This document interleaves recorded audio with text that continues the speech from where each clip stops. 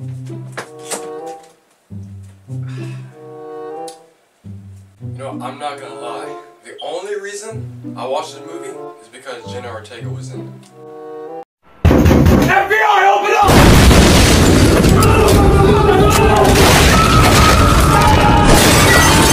Whoa,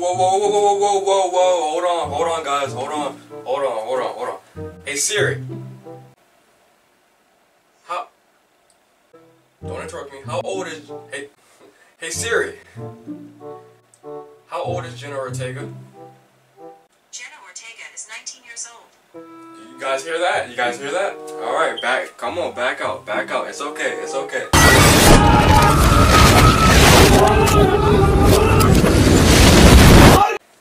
okay, guys, it's okay.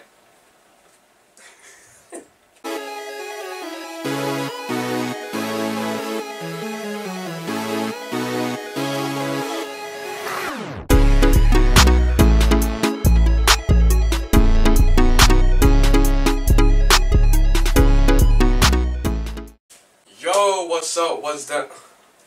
Oh, hold on, bro. This camera bugging.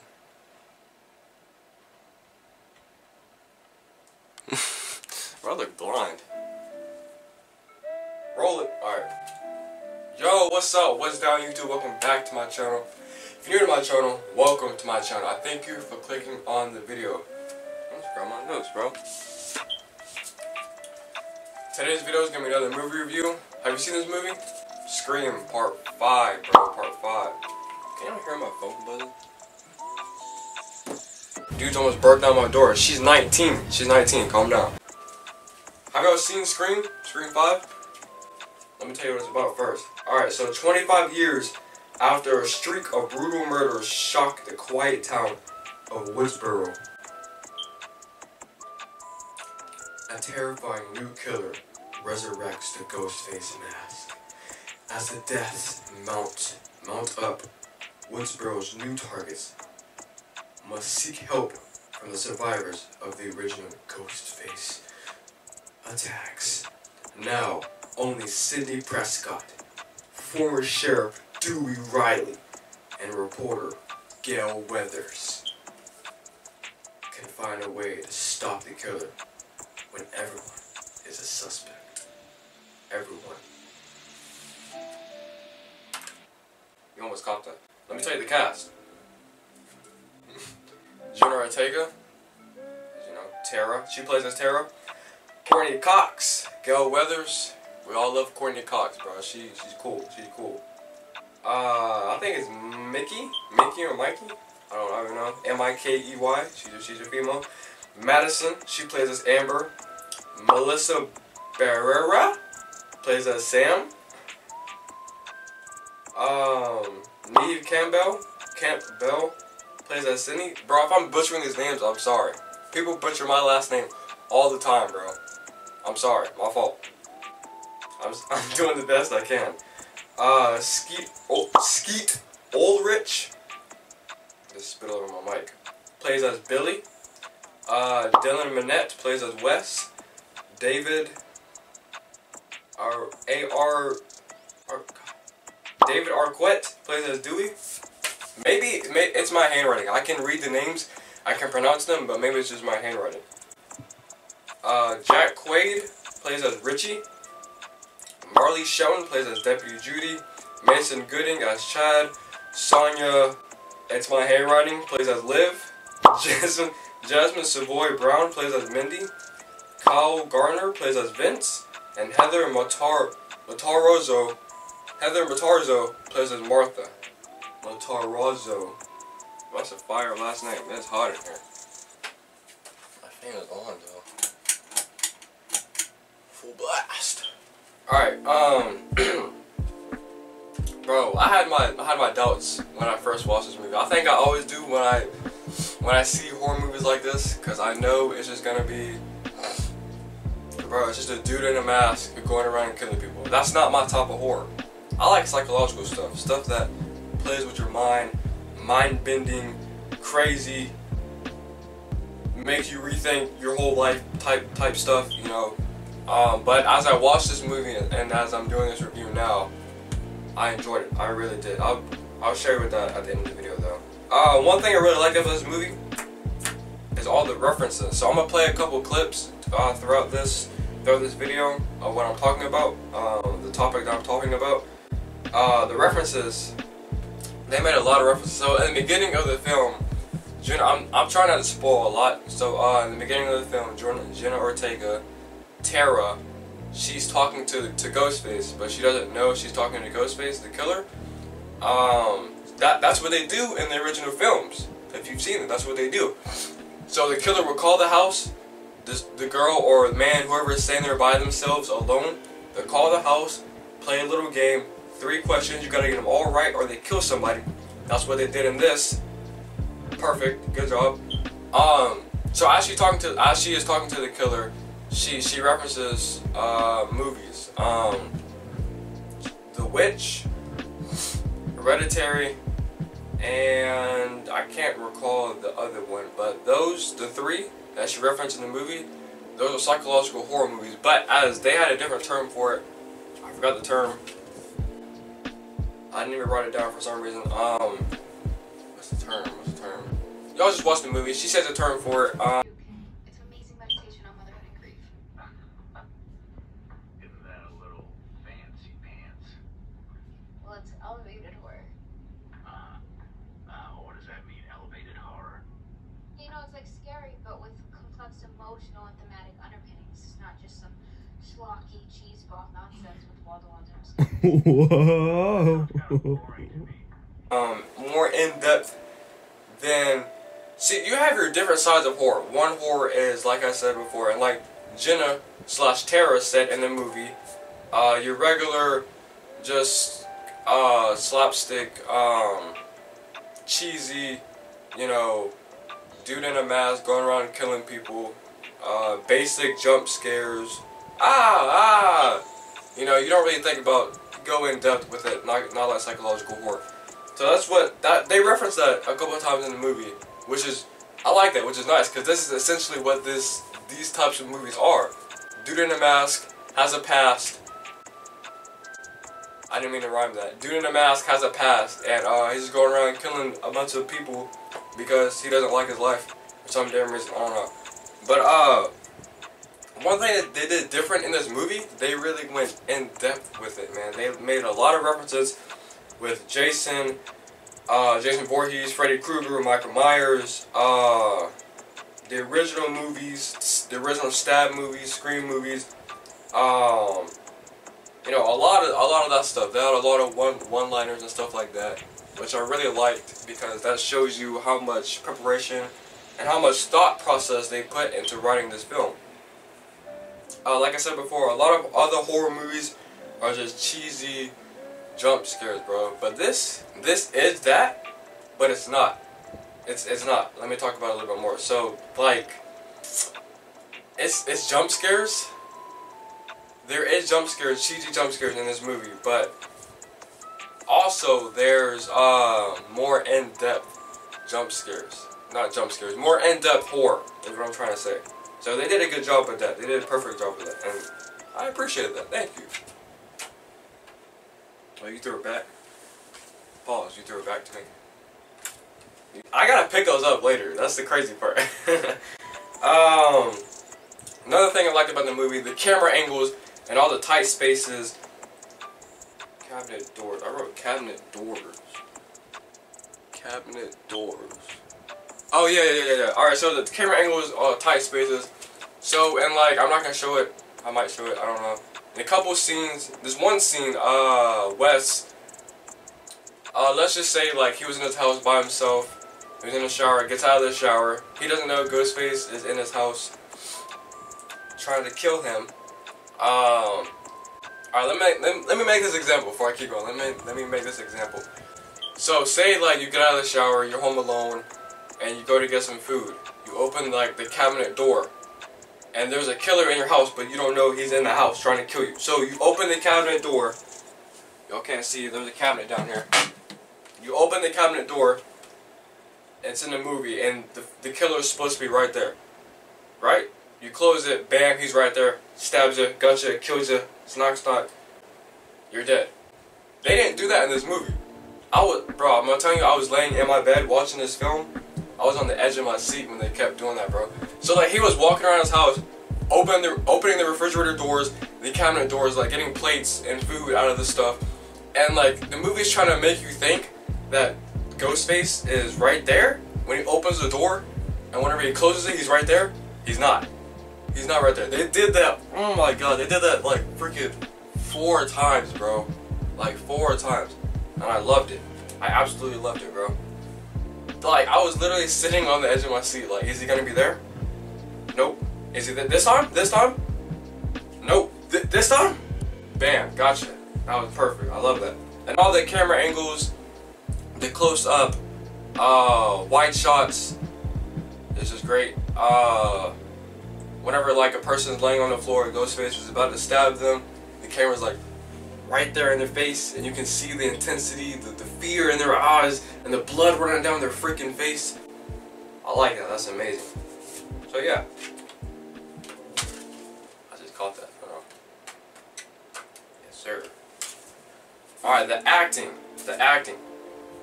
I'm gonna show you a scene from the movie with Jenna Ortega's acting. Bro, pay attention to how she just flips the switch like that.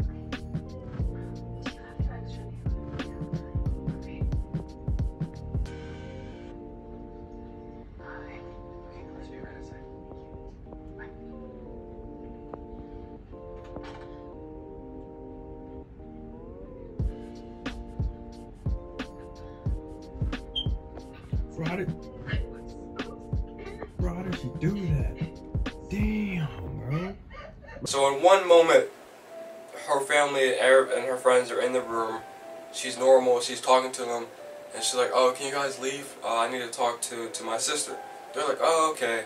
You know, regular face, stuff like that. Bro, as soon as they leave the room, it's like a light switch, bro. It's like a light switch. She just, as soon as they leave the room, she turns around to her sister, starts bawling. She just starts crying. Bro, what? How do you do that? How do you do that? That's so crazy. I'm being dead ass. That's great acting, bro. Bro, she just, bam. I mean, she was already starting to tear up a little bit whenever she told them to leave. She was already sad, but she didn't have any tears sliding down her cheek, you know? That's great acting, phenomenal. And throughout the entire cast, everybody, not saying everybody did the same thing Tara did, Jenna Ortega did with the acting. Let me get some more water. But they all had their moments where you can tell that it was great acting. Get you a sip. There. But yeah, great acting, as it should be. Alright, now that I said all that stuff about the stuff that I liked. Okay, I thought I forgot something. Brain fart. That's why I have notes. This is why I have notes, because I've been forgetting stuff. It's gonna be a long video. Alright, what I write down? Characters, stupid ass mistakes, subdued Ghostface, Dewey misses his shots like a dumbass. Alright, so everything I just said that I liked about the movie. Let's turn the page, switch it over. The stuff I did not like about it. I mean, I'm not a freaking movie critic.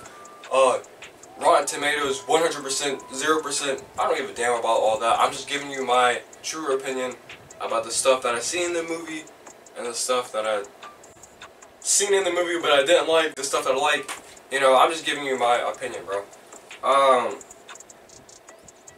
Like I said before, there's 2 parts to horror. There's 2 parts to one movie where they did all the good stuff right, all the references, all of the they made you think about who's the killer, the actual, they did a very good job about that, the acting, the camera angles. But then obviously there's another side to the movie. In every movie there's always 100% Rotten Tomatoes on one side and there's a 0% Rotten Tomatoes on the other side of the movie. And they just calculate it up. Boom, get your 75% meat, no, not halfway, meat. More than halfway, and bam. But it's in every movie. This is stuff that I didn't like that I noticed. Okay, so in this one scene, I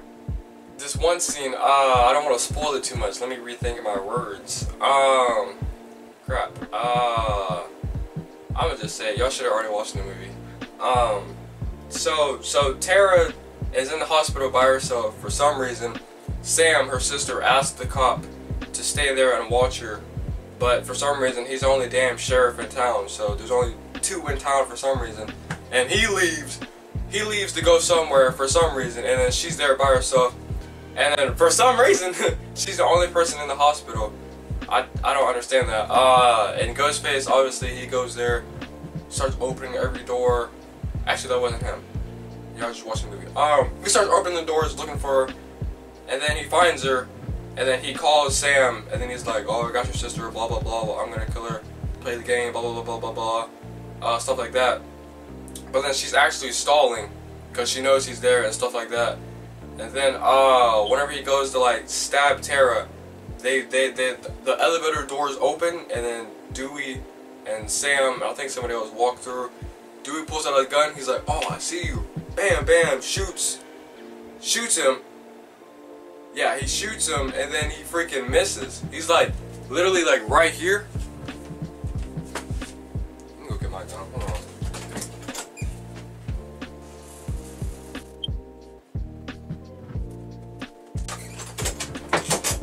Bro, he's like right here. He's like, "I see you." Bam, bam. Dude, Ghostface says, he says, like he's freaking Goku with Ultra Instinct or something. He says, weaves it. Freaking Funko Pop just fell. Weaves it. And then he just misses the shots. Let me go put the gun up. I'll just leave it here. Bro, like what? You're right there. How do you miss? And then the same scene, I think this happened before or after. I can't really remember. Dewey sees Ghostface, and then he shoots him. He actually hits him in his stomach or gut or whatever. And then he lies on the floor. He's like, unconscious or some shit. And they're like, Dewey's like, "Okay, come on, he's down, come on. And then they all leave for some reason. They don't take off his face, to take off his mask, see who it is. They don't do it. You're a freaking, you are a cop. You're a retired cop. I know you have your handcuffs on you. You're going out chasing this criminal. You obviously have your handcuffs on you. Do they take it back? Did the police force take it back? No, you have them. I know you do. So why didn't you reinforce, freaking chain up the dude, take off his mask? Oh, it's you in the movie. Just like that. No, this dude shoots him. He's like, come on. He's subdued. Come on. And they all take off running, and then he stops. They're on the elevator door about to leave, and then he's like,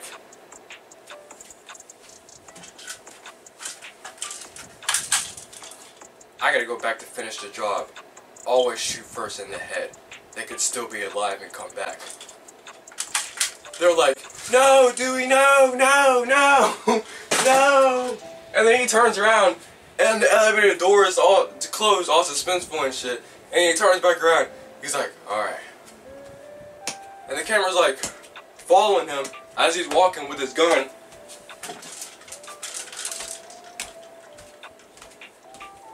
Camera's like right here. Bro, and then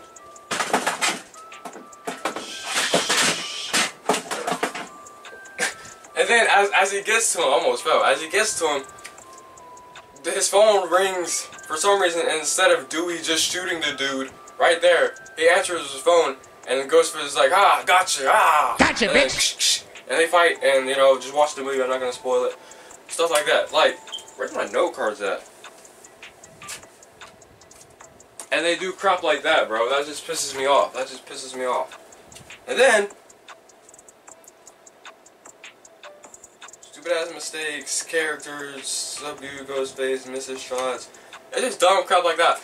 Bro, they really made me look up, the movie really forced me to look up how many stab wounds does it take until you die, until you can survive it. Why does every movie do this, bro? If you get stabbed like 20 times, in the gut, in the stomach, in the freaking hand, in the face, in the... Bro, you're not surviving that. I don't care who you are. I took medical class. Maybe you do. I don't know. Maybe you're like freaking Hulk or some shit, bro. But you're not surviving that. You're a human being. How do you survive that? It's a movie. That's what we got. It's a movie. But bro, that's the unrealistic fake shit that I don't like when movies do that. Like, come on, bro. She's not surviving that crap. And then, like, isn't every horror movie, bro, when you think the killer is right there, when you know damn well the killer should be right there, because he just made the noise right there. Is he gonna make the noise and then run to the back of the house, hide, and then as soon as you get to where the noise is made, he's right there? Oh wait, there was two of them. There was two killers. I don't give a damn. That still doesn't make any sense. That doesn't make any sense. Huh? He's right there? What? No, he just ran to the back of the house. Doesn't make any. How is he right there? What? How is he right there? Doesn't make any sense. But that's what movies do. And we still like him. We still like him. We still watch him. Oh my god. After all that I just said, after everything I just said about this film, personally I enjoyed this film, and if and when they do make another one, I will be watching it, and I think I will enjoy it as much as I did. I really enjoyed this film, surprisingly. It was good, very detailed, good job all around.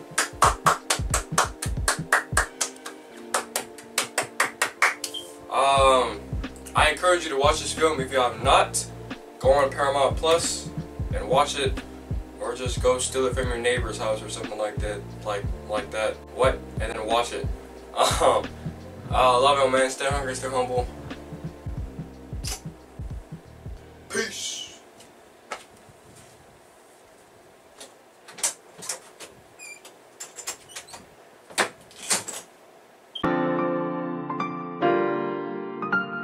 Red light.